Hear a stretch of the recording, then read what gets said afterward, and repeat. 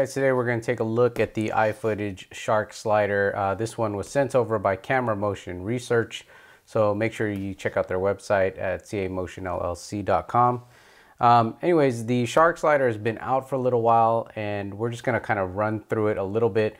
But what's new is the S1A1 motorized edition that can be attached to the shark slider, which really opens up a lot of potential to how you control the slider for either real-time video movement or time-lapse type stuff. So the one thing that's pretty amazing is that the motor is fairly silent. So when you're doing interviews, it's hard to find a good motorized slider for interviews because that motor tends to get picked up by the microphones. Even if you're a distance away, a lot of the motors on motorized sliders are fairly noisy. Now this one's using a stepper motor and a cog belt, so it's very silent even though you're moving during an interview process. So very quiet. So very interesting stuff with the new motorized kit. First, let's kind of run through the shark slider, what it is, and you know, again, it's been out there for a little while. One of the top rated sliders out on the market. But let's open up this bag. So this is an extra counterweight, and I'll show you that in a second. Basically, you see how nice it is packed up in this bag. This is the shark slider. Now, if it's a little dirty, I've already taken this out a little bit, so don't mind the dust. Okay, so we have the shark slider here. First thing you'll notice is how large this stage is over here for your fluid head or ball head. It has two levels, so you know that your camera is going to be level on its horizon. And then there's a belt drive here in the center. I don't know if you could see that. Underneath this carrier, there's even a hex tool. So the hex tool for making any of the adjustments on the bearings are down here. But the bearings can also be adjusted just by these two little clamp knobs here. So you loosen that up and then you can change the position of these two inner bearings or two rollers to make it tighter or looser. The belt system here, which is used with the counterweight, and I'll show you that in a sec, can be adjusted very quickly here with these two clamp knobs as well. So everything is very easy to adjust out in the field without a lot of tools. And then again, the slider works pretty well. This is all carbon fiber here, these tubes. They have these little feet that come out, rubber adjustable feet here at the end. So that's so if you're putting it on a table, you're not marring up a surface, but very easy to pop out. Let's see. So very quick to adjust. You have a massive cheese plate underneath here for all of your different type of mounting options, making sure this doesn't twist on your slider or your tripod. So that's a quick look at just the slider itself. It's a very smooth unit, but it gets even smoother when we add the counterweight. Now inside the bag here,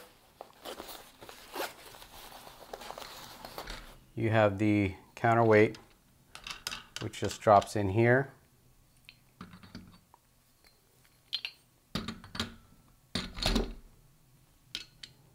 Then you put this little clamp knob back on to keep it secure, but I'm not gonna put it on right now because now that you have the counterweight system here, as you move the slider, it has to build up a gradual speed, and as you release the slider, it comes to a gradual stop.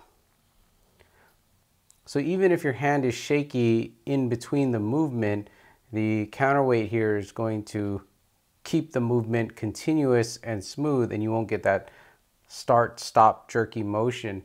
Now, if you have a heavier camera system,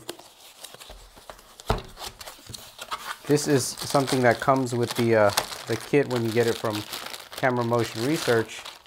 You get an optional flywheel weight here, and this one mounts like this. Okay, so we got two little clamp knobs that just go on right over here, and that'll keep those two together. Again, you put this to hold the entire counterweight system to the slider. So now we have a little bit more weight. So if you're using a heavier camera system and you're doing that slide, you're gonna have more momentum here. And look how smooth this motion is.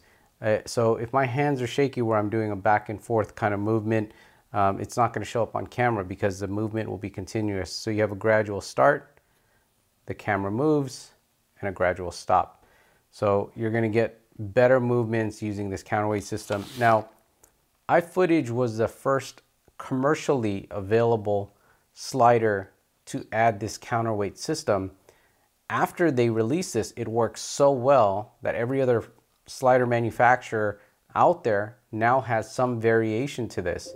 So if you look at all the other companies out there, they're all using some sort of counterweight technique because that's how well it works. And so again, this is the iFootage shark slider, which they were the first ones to make this commercially available in their product. Very smooth. Okay, so let's take the counterweights off, because what we're really here to look at now is the new S1A1 motorized option. So inside of this kit here, we have all the pieces. There's a couple of pamphlets here for you guys. But what you get is a wireless controller. Now this one will control the motorized unit, and then once it's programmed, you can actually turn this off and walk away. Once the unit is programmed, it'll just run on its own, but this is how you would program it. Kind of looks like a little game controller. I'm not going to go through the interface or the menu, so if you're looking for that, I'm not going to do it in this video because that's going to take forever. I just really want to show you the features, what it can do, and then if you guys want to dive into the tutorials and instructions, there's some videos on that, or I'll probably do a video myself. But right now I'm just going to show you some of the features that this new controller could do. So this right here is the unit. It has a belt.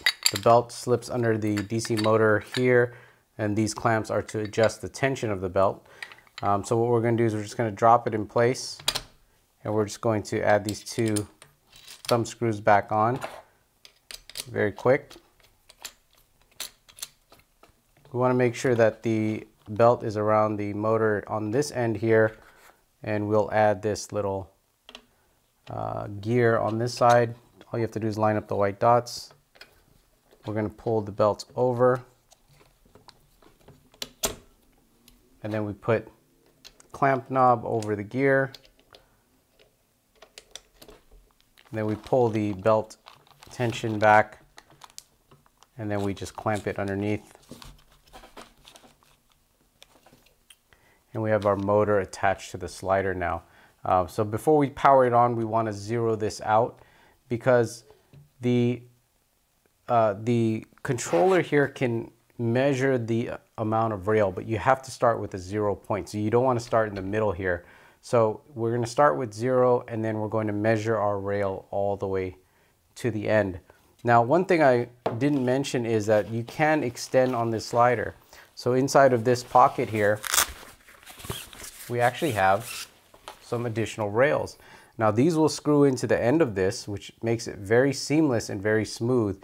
And so you can have a very, very long slider. And then there's also an extra belt in here so that you can change the belt out if you're using the extra rail. So you'll have a very, very long slider. You could still use the counterweight system when your slider is that long. And then you can also use a motorized system when your slider is this long as well. So we're not going to put this on right now. We're just going to go right into the S1A1 because that's what is new about this slider. So this right here is to trigger your camera, and this is wireless as well. So if you're using something like a Canon 5D, you can use a shutter remote cable, which they provide tons of cables here for almost every type of camera. And so as this moves the slider, it can also fire the shutter on your camera. So you could do a shoot, move, shoot, so that it moves first, fires the camera. So if you're doing long exposure, it will wait until your camera's exposure is done, and then it will move again, so that it's not doing it simultaneously and ruining your image. So very advanced here. And again, it has all these cables to do this, but we're gonna attach the V-mount battery. So they give you a V-mount battery in the kit, and this is a 98 watt hour one, I believe. And then they even give you a V-mount battery charger as well, so you don't have to worry about a charger. Let's move this case over, put the battery on. Now again, the battery doesn't have a live connection here. It's just to hold it in place. If you don't want to have the weight on your slider, you can put the battery elsewhere and get a longer D-tap cable and plug right in here on the side. But this is it right here. We're going to tap into our V-mount. Then we're just going to run the cable to the input. And then we have an antenna here. I think it's in the box. This antenna again is wireless, so you can control it from a distance. And again, once you program the unit, you don't need the controller to be on or synced. Okay, so that's there. What we'll do now is we will plug or turn on the remote. Now remember, you want to have this slider zeroed out, okay? So you want to have it at the end of your slider. So even if you have extended rails, always start at your 0 point here. Then we'll power this on. Now the menu is very confusing, but once you've done it a few times, you'll just know how to do it. But to me, it wasn't very intuitive. You really have to kind of look through the instructions and watch how it's done. But again, once you do it, then it's fine. So the first thing we're going to do is we're going to set our distance of rails so that it knows when to stop, so this motor doesn't continue. There are some motorized sliders out there, once it gets to the end, it starts going nuts unless you have some sort of kill switch on each end. This one doesn't need it because we're going to measure the rails. So we're going to go to our setting here, and we will set our distance. And so now that I'm zeroed out, I'm just going to move the slider down to the other end. And I will go maybe about that much and hit save. Okay. So now that we have our rail set up, we can go into say manual mode. And now if I want to go all the way back, I'm holding the joystick, it will stop at the end. If I go in the opposite direction, you'll notice I don't even have to look, it will stop at the end because we've set our distances here.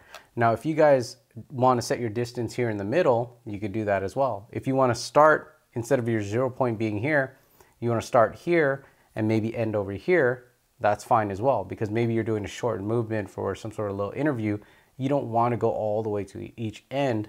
You could zero here and you could end here. It's really up to you. So that's how you would set it. Now we're going to back out of here and we're going to do, now there's auto mode, there's time lapse, there's also record. So I'm going to go into the record, and what I'm going to do is I'm going to set let's say profile 4 maybe. I'll do profile 4, and then I'm going to record my movement. So I'm going to click, and then I'm going to move. Maybe I'll stop here, and then maybe I'll go there, and then I'll stop over here. All right, so I've recorded that movement, and that is about 12 seconds of movement there, and different speeds. So now that we have recorded in a profile, now you could store different, so many profiles on here, so you could replay it, whatever your favorite ones are. We're gonna go into auto mode, and then we'll be able to play that back. So here we are, 4. I'm gonna do point A, point B, and then we're just gonna play this. So it's going to go back to the beginning, and then when I hit play, you'll notice that it's going to move. Now this right now is set for, I set the speed basically, but you'll notice what will happen is I didn't go all the way down to the end, so it'll stop, and then that's point A, point B, so one end to the next. But if we change this to trace, I believe. Let's go back.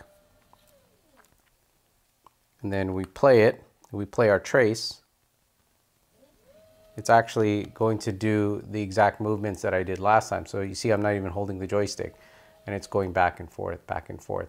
So that's the trace option. We could do ABA, which is kind of somewhat of a loop. And then again, you could set the speed. So even though you've recorded a movement, you could set the speed of the movement so that it comes slower or faster. But I'm not going to dive too deep into that, but that's pretty cool because you could record your movements and you could play it back either in auto mode or in time lapse. So you could play it back in time lapse as well. We're going to go into time lapse here really quickly. We'll do time mode. I will reduce this so we could see it go a lot faster. My exposure time, I will just do 1 second interval. We'll do 2 second intervals. And you know, we'll do profile 4 here. So I'm going to hit play. So if we were doing a time lapse right now, this is a very basic time lapse. You'll see that it's moving and I have it moving at a certain speed, and it will do my profile 4. But I have it moving at a certain speed because I set the time. So I set how long I want my movement to be from one end to the other, and I believe I set it for about 40 seconds or so. But we're going to exit that, and I'll show you what happens if I increase this number to, say, we'll do 1 minute, and we'll play this back. This should go about half the speed that it was typically going on before. So you notice that it is moving, it's just moving at half the speed. So if you set the time on how long it takes to get from point A to point B, you can kind of gauge the speed of your carrier if you're doing time lapse. Now, if you have a fast shutter, this speed is not going to matter. But if you have a slower shutter, you're going to want to slow this down quite a bit. And then if you have a very long exposure where you don't need it moving during the exposure, then you'll have to do shoot, move, shoot, which this is capable of doing as well. I'm not going to dive into the menu again because there is a lot of features. This video would just be way too long, but that's kind of a quick look at the Shark slider. Very fast to set up, very few pieces, not a lot of tools. And with this V-mount battery here, it can run for a very long time. And I don't know if, actually, let's go back and show you one more thing again. Let's go back to manual mode. And in manual mode, I could set the speed. So by default, this is the fastest speed here. And you can kind of hear the motor, but it's still a lot quieter than most systems. Now this speed is going to be way too fast for some sort of interview or some B angle. So I'm going to dial my speed here to something like, I don't know, let's say 11 millimeters a second. And now you'll notice that we don't really hear the motor anymore, and we have a very, very nice gradual speed. So I'm just holding the joystick here on one end, and you can see how gradual this is. This would be perfect for a B angle motorized slider. And then, you know, again, on a live interview, you're not really going to hear that motor. You're not going to pick it up. So whoever's operating this, or you can operate it wirelessly, or even loop it, do a trace, do a record, and then just have it play back end to end. You can have your camera set to the side and have that interview going. So very, very cool slider. And again, once it gets to the end, it's not going to go any further because we've limited it, right? So here I'm going to go in the opposite direction. Nope, I'm in the wrong setting here. There you go. Okay. So here I'm going in the opposite direction. So I could just do this during an interview process. We'll be totally fine. We'll have a really, really nice camera move, very quiet, not disturbing at all. So that's kind of a quick look, guys. I don't want to dive into the menu because it is very confusing and that would take a long time. But hopefully you guys are interested in the iFootage slider here. But if you guys want more information about this, make sure you check out my blog, Cheesycam.com, or look the guys up here in the USA, Camera Motion Research. They're the ones who are carrying it right now. But I'll have all the information on the blog, Cheesycam.com.